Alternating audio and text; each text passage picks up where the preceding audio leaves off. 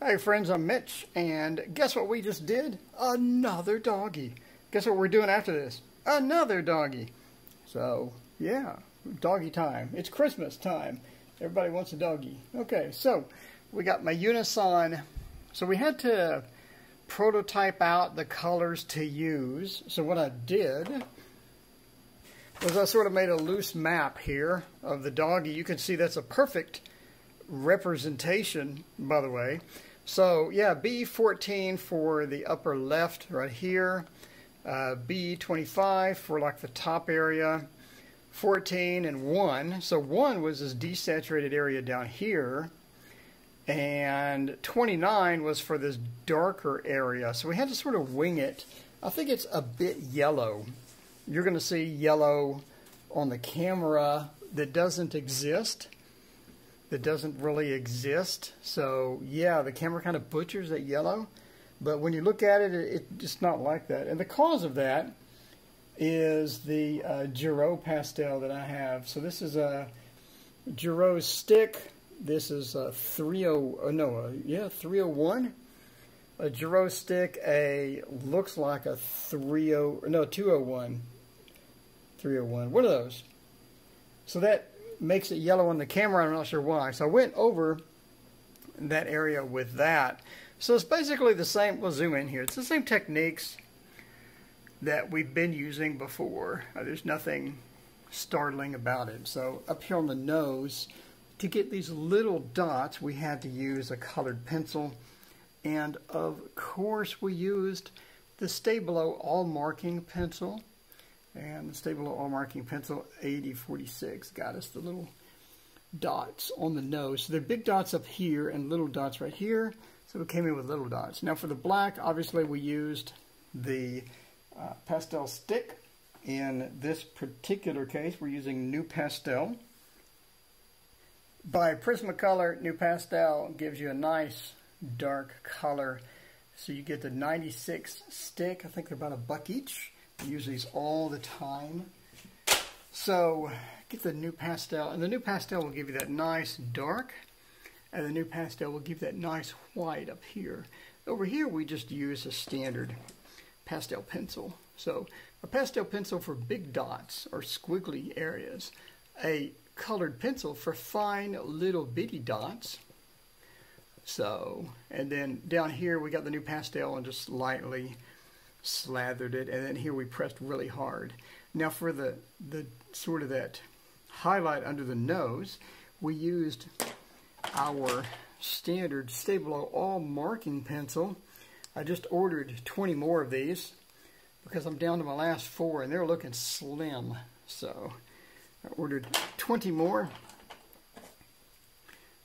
Is it going to refocus? Please refocus. Okay, and then for the whiskers, obviously we missed whiskers over here, by the way. Like that. For the whiskers, we used, a few little whiskers, not a lot. We used the Stay Below All Marking pencil, like that. A little bit of action right there. Here we go. Sorry for the noise. A little bit of action like this. Stay Below All Marking pencil. Alright, for this area here we came in with a black pastel stick. Again, New Pastel. We did some New Pastel, some Unison. So again, always make a color chart on the destination paper. So here's your paper, and here's your color chart on the same paper. So now I can see exactly what I need to do, and that's going to be held up in sunlight.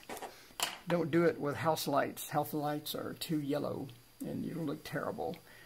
So for the eyes, we did pretty much the same thing. So we have this frosty area in the eye.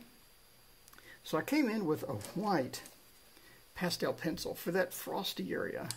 I came in with a white pastel pencil and just went like that and just made a frosty white.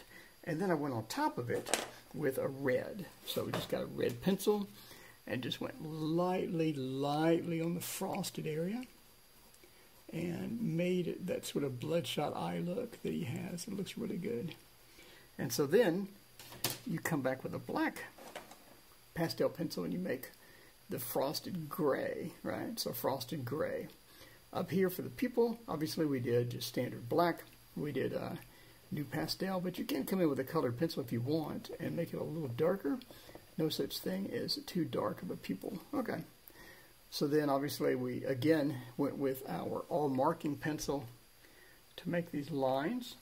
So we just got the pencil and just remember to push it. Go easy on the hands, push it. So we just pushed it and made all these intricate little lines underneath here, which look, I mean, terrible up close. Obviously that looks absolutely terrible. But far away, it looks all right. That looks decent. So for here, new pastel white stick. Got in here. And then for these little marks like that, I just got a standard pastel pencil. In this particular case, it was a Stabilo 620, if that's going to focus. The Stabilo 620 got me where I needed to be with just little marks like this on the side. So then with this, like this right here, I went through with the 620 and I put it on top of the other just to give that.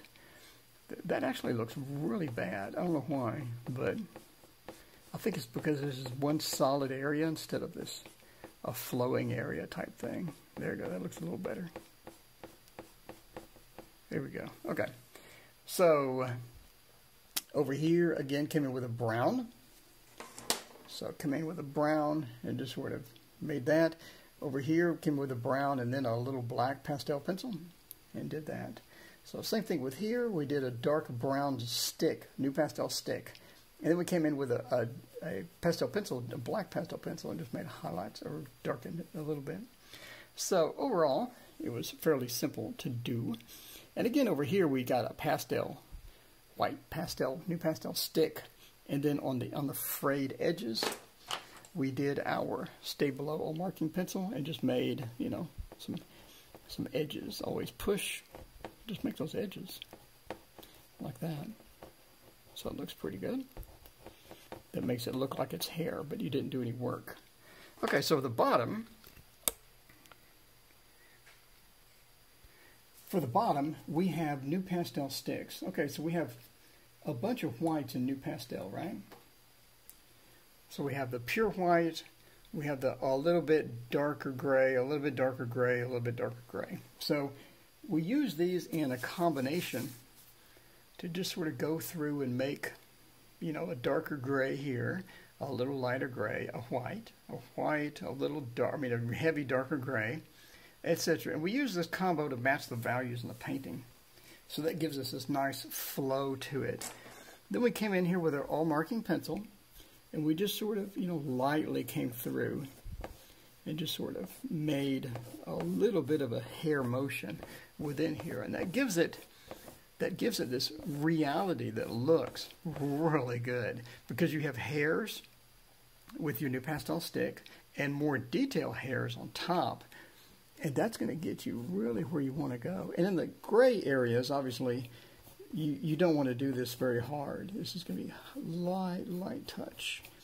And then on the white areas, you want to press fairly hard because you got white coming through here like that. So we just do that, right? And just push again.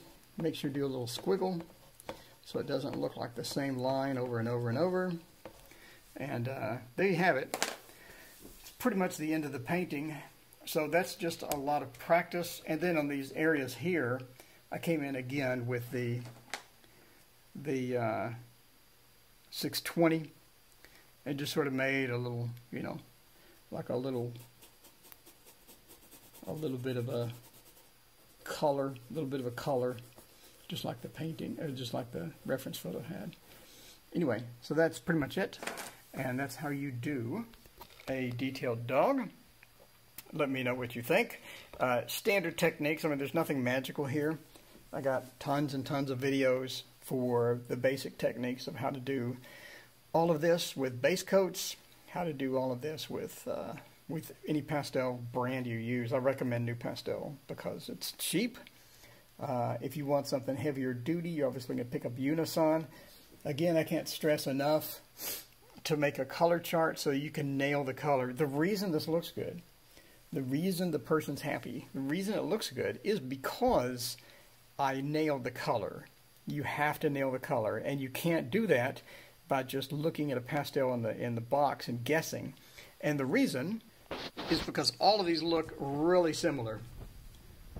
All of these look really similar. Like, can you even tell the difference between any of these?